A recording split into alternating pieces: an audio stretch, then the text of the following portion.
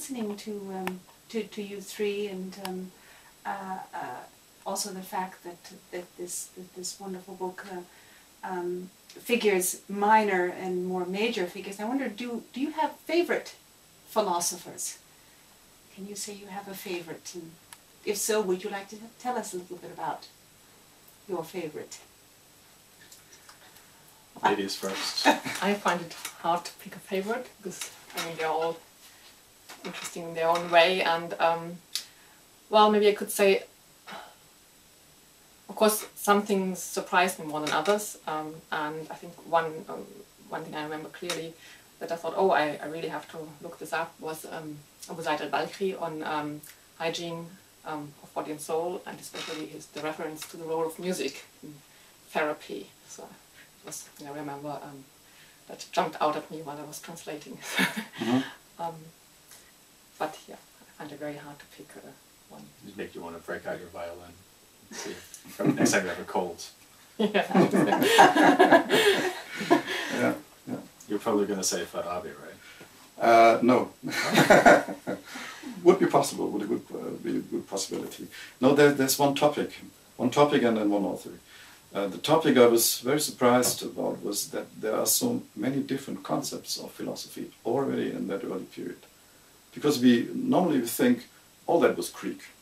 It was Greek philosophy in the sense that they took the concept of Aristotle and they interpreted it and modified it a bit, but were more or less Aristotelians. I would say no. In the sense that if you compare the concept of philosophy by Al-Kindi and that of Farabi, they are quite different already. At the same time, if you take other authors, let's say the Juan Safin, completely different idea of philosophy, what philosophy is and what it's good for. But there are also minor figures, and now I come to the author, Abu Sulaiman al-Sijistani, so that's my favorite. I always knew Abu Sijistani in the sense that he's a great scholar of logic. He's written on logic, and I knew his Siwan al-Hikmah, so on the tradition of doxography. But I realized that when he was discussing philosophy with Tawhidi, it was on the concept of philosophy too. And his argument is that reason or the intellect is something wonderful, but it's very limited. And that it must be criticized in the sense that if people think that by reason they can explain everything, they are quite wrong. And there's a critique of philosophy and of reason, which is, I would say, as strong as the critique of Ghazali later on. So in that case, he's a kind of predecessor of Al-Ghazali, and that's strange. He is somebody who likes logic, somebody who makes a history of philosophy in his Siwan al-Hikmah, and at the same time is very conscious about the fact that there are problems, or there may be problems. So we have a discussion on what philosophy is, already before Avicenna, and that was my surprise when working on the book. Yeah, so you actually just mentioned my favorite philosopher of all time, namely Avicenna. Okay. But he's not in the volume, so I can't say him. He'll be in in volume 2. So I guess the obvious thing for me would be to say Al-Kindi, because I've written a book about him, translated his works together with Peter Porman, and I wrote the chapter in this book together with Gerhard Endres about Al-Kindi.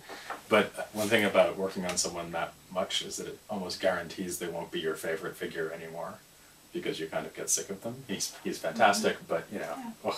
So actually, these days I work more on another philosopher who lived from the 9th into the 10th century named Abu Bakr al-Razi. Yeah.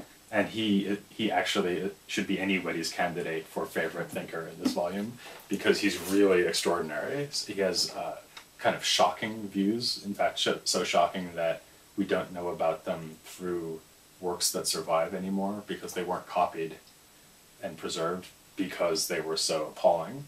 So, I mean, to make a long story short, he agreed that God existed, but said that God is one of only 5 eternal principles that cooperate to create the world. So there's God, a soul, who is foolish, whereas God is wise, matter, out of which the world is made, and then a time and place in which the world can be fashioned.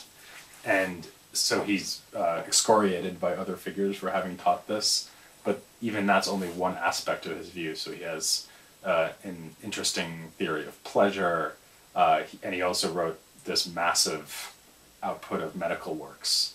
So in fact, he was primarily a doctor and kind of did philosophy in his spare time. And he also has a sense of humor. He likes to tease his opponents and come up with kind of scandalous examples, which I probably can't even mention because this might be viewed by children. And he's just a fascinating figure, and I like him a lot. He may, by the way, relate to Abu Zayd al-Balkhi. It's possible that he's a kind of link between Kindi, that Balkhi is a link between Kindi and Razi, which is one of the things that's actually discussed in here more fully than it is anywhere else. So that's what I would say. Yeah. And he will appear again in volume 4. And that's interesting because... Razi will? He will. I mean, we expect, of course, Avicenna, the impact of Avicenna, the impact of Rushd in the 20th century, of Farabi, a bit of Farabi, of Ghazali. But there has been an impact of Razi too. He was rediscovered by some thinkers in the Arabic world. The most famous one is Adonis, the famous poet. His favorite thinker in the old period is Razi. Oh.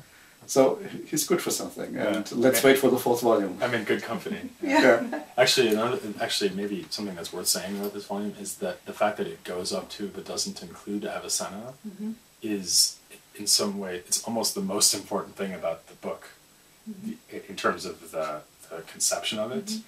I mean, first of all, the idea of devoting 4 volumes of this size to philosophy in the Islamic world is already kind of mind-blowing, right? I mean, most people would probably be surprised that you could do one book half this size on philosophy in the Islamic world, or they might even think philosophy in the Islamic world is an oxymoron. So this is a massive refutation of that. But another thing that the periodization does is it uses Avicenna as a kind of nexus or point of change within the tradition, which is exactly right, I think. So I wasn't there when you decided this, but I totally agree with it. And it's one reason why it was very easy for me to join the project, because I think this idea that there's philosophy before Avicenna, and there's kind of lots of directions and possibilities and sub-traditions within this larger tradition, some of which survive and some of which don't, primarily because he decides which things to draw on and which not. And then after him, everyone responds to him with some exceptions, but hardly any exceptions. So he's really the kind of central fulcrum of the whole tradition, and this is giving you the first part of the story, and maybe even giving you a sense of where things could have gone if Avicenna had never been born. Sort of like if you did a book on modern philosophy and stopped just before Kant. And so, of course, once Kant comes along, everything changes, just as everything changed because of Avicenna. But you can think about what happened before Avicenna as a subject of study in its own right, and that's what this book does. Yeah. So if you have read volume 1, you are prepared to read Avicenna, and volume 2. As prepared as you can be, yeah.